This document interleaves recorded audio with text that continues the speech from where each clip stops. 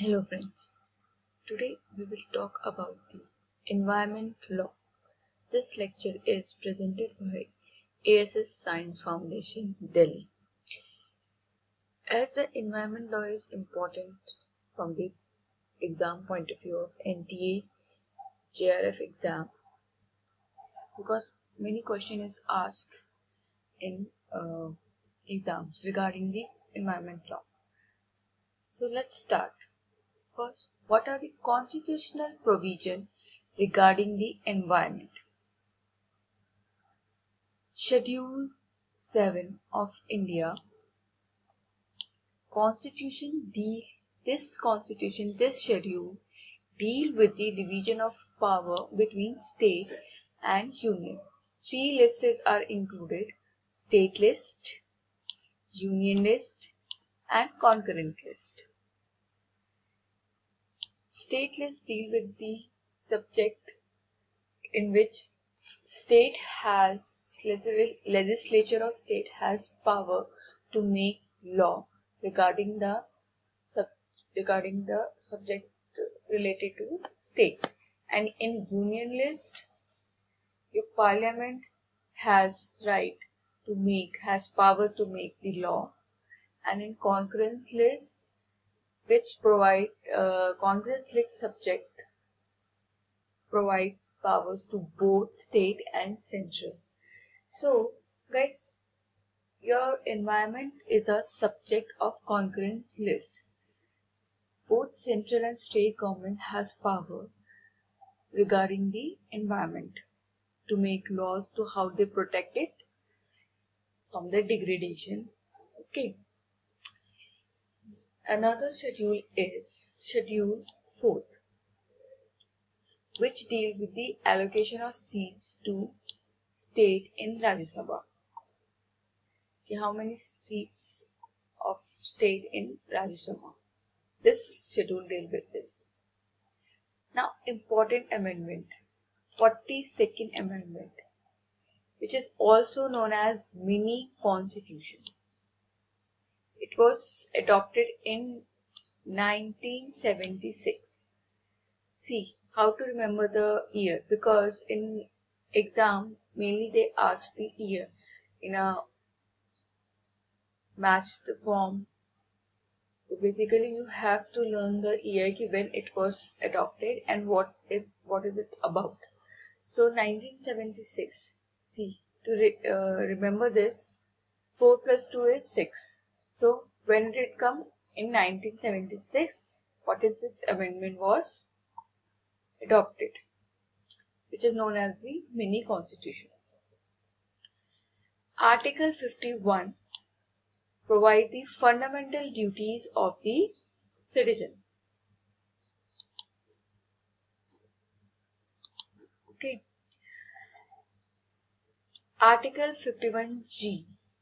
This is very important. Article 51G.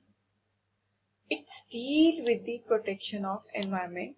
These duties were not compulsory. This is important.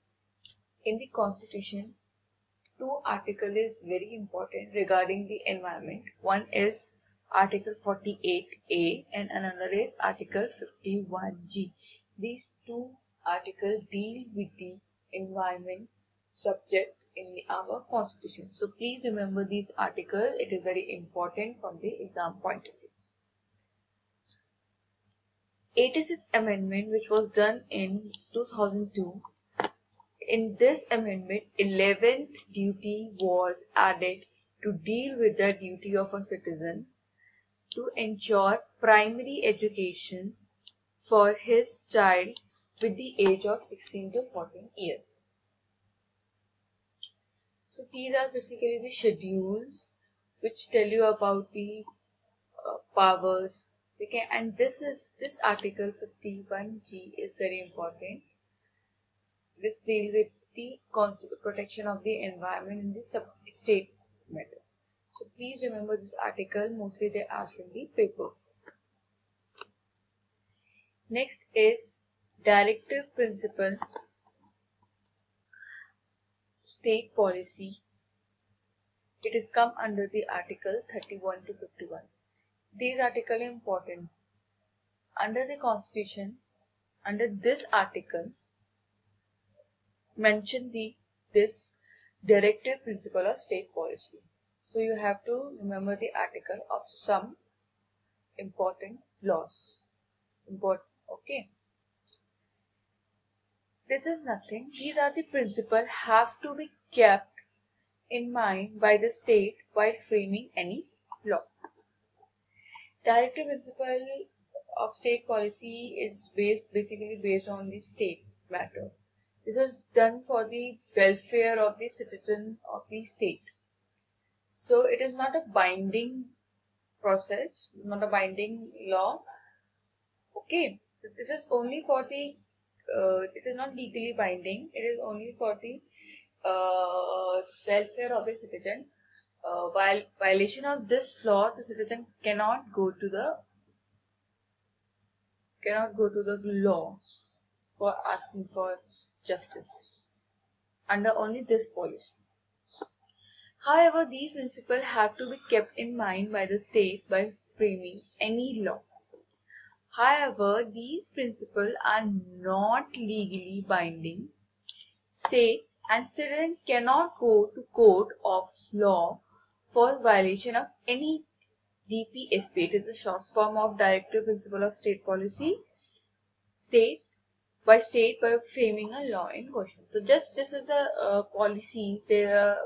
They included the subject which is important for the welfare of citizens, like providing free environment, establishing hospitals, educations, and what are the duties of citizens towards the environment, what are the duties of the state towards their people. This is only that. So that's why it is not legal binding, and the people cannot go to court against this violation of this TPS. This is very important. Article 48A. It is come by the 42nd Amendment, which is also known as the Mini Constitution, as I earlier mentioned, in 1976. It revealed that state shall endeavor to protect, improve the environment and safeguard the forest, wildlife, the country. This article tells that it is the duty of a state to protect and improve the environment and protect the forest and the wildlife of the country.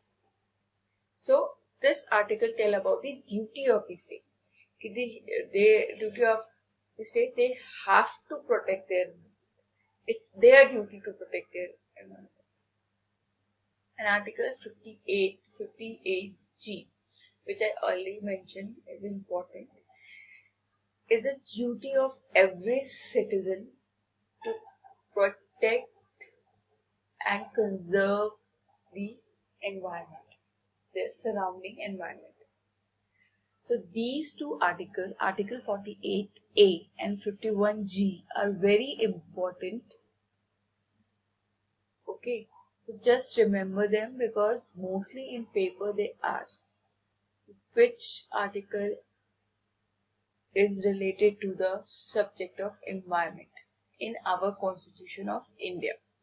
So these two articles deal with the environment. Okay, so remember it.